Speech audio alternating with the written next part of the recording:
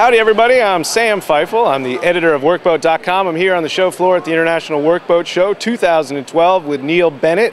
Neil, how are you doing today? Very good, thank you. Now Neil, technology is something that's sort of coming more and more to our show. We're seeing, more 3D, we're seeing more technology seemingly every year. You guys have some cool simulation software that I've been checking out. Yes, indeed. What's new at the show for you?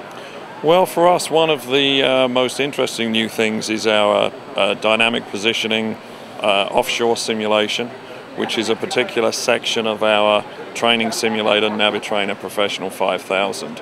So the application for the companies and the training schools that are here is dynamic positioning training for a basic, advanced and sea time reduction, which is in big demand, of course, in the industry. Sure. And some special applications. Here one of my colleagues is taking part in an exercise for anchor handling.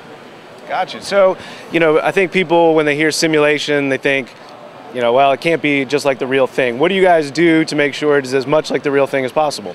Well, it needs to be, first of all, physically correct, well modeled, which is one of really the key factors for the anchor handling.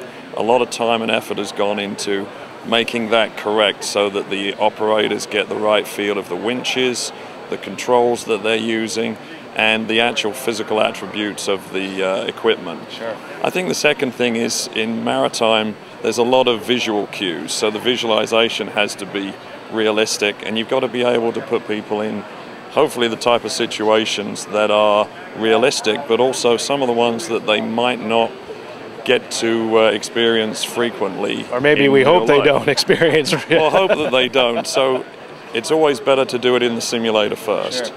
Now I'm sure that you're constantly kind of in communication with the maritime schools. We're hearing that they need more trained workers. All the whether it's the shipyards or the operators, everybody needs better trained workers. What's your sort of feedback loop with them, and how do you make sure that you're kind of developing software or systems that are actually needed? Yeah, well, we try to work very closely with the maritime schools. We have a fairly big customer base here, and it's really an ongoing process with them of getting together, talking about what their needs are, and they're always very quick to get to us with the demands of their customers, being the operators and people in the maritime industry. So we try to have things where we have a user conference. We're having one this summer, bringing everybody together, share ideas between the maritime schools and directly with our team of developers as well and product managers. Well, great. Well, Neil, I'm sure you'll keep us posted on new developments going forward. Thank you very much. Thanks for being here at the show. And if you're interested, we have the chair ready. You can do a little anchor handling. I'm kind of scared of that, but I'll give it a try. All right, thank you. And thank you all for watching. We'll see you next time at WorkBoat.com.